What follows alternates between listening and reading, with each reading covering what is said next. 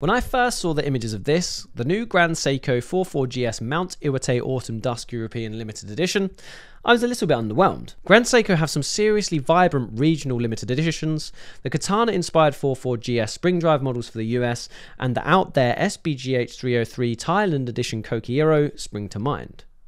Here it's a more restrained affair, but the dial does look super cool in the right light.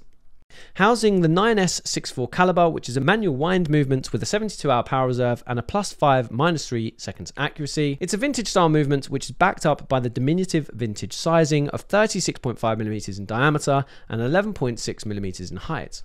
It's essentially inspired by the 44GSs of the late 60s. Limited to 400 pieces, it comes in at a relatively brand accessible £5,500, which is really not bad for a limited edition. However, it's only available here in Europe. Personally, I'm going to hold out for something a little bit more colourful.